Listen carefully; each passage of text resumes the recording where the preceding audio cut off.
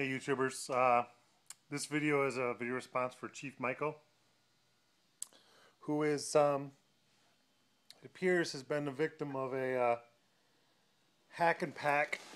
Let me tell you what's going on here, man. First off, you showed me, I think it was this hole up at the front of the radiator support. Hopefully it wasn't a hole that was just caused by rust. But there is a hole here at the front of the radiators, or right behind the radiator support. The radiator support is that big piece where the radiator goes in, right? So if that's the hole that you were pointing at, which I think it was, it's supposed to be there, and a little rust flaking off the frame is not a big deal. Very thick steel. That being said, you showed me, and what concerned me the most was this area, which is the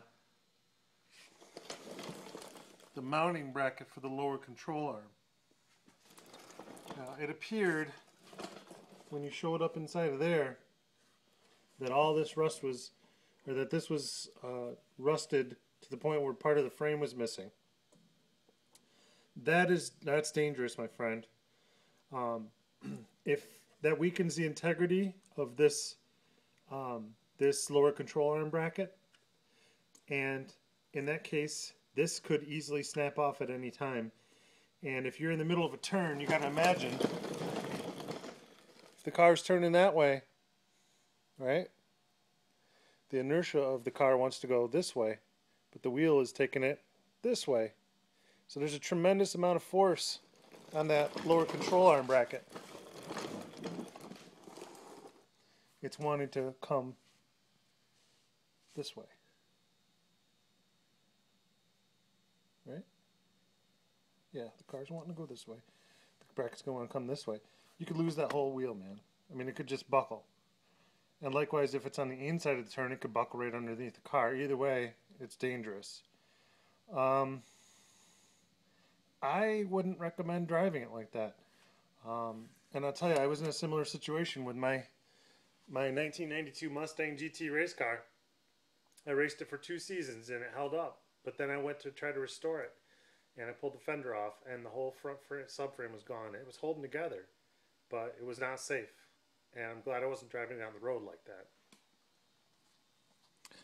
that. Now, you asked about the repair. The repair is a lot of work. The parts aren't too expensive. You're probably only looking at, I don't know, $100, $200 for parts, the most. Because it looked like this bracket was good, but you're going to need to replace this whole front piece of subframe, as far back as it is rusted.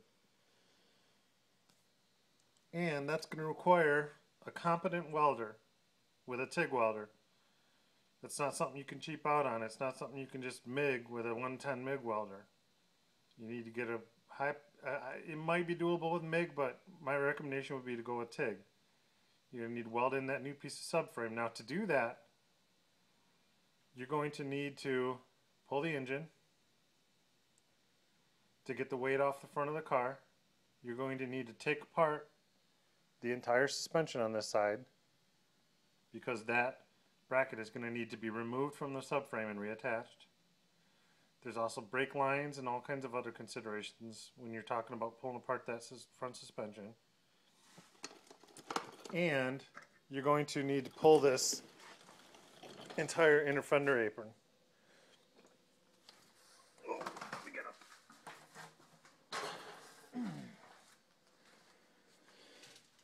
See, the inner fender apron attaches to the frame rail.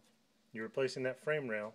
You need to pull this, the entire front suspension, including the, all these bolts for the suspension tower, or the shock tower. The mounts for the sway bar are going to need to be transferred to the new piece. The what's this called? This bar, I can't remember what the heck it's called. That needs to be transferred. along with the piece of frame that it's in, and or replaced if necessary. It's a big job. The good news is, it's mostly labor. Um, what I mean is, it's a lot of work, but it's certainly something that you and a buddy could do in a weekend. You really need to get someone that's real competent with a TIG welder to weld in that new piece of frame.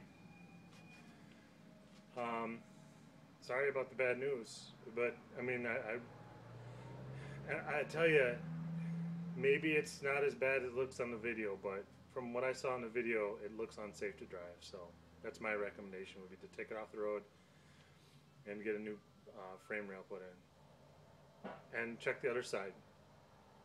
And I think you'll find that if you pull off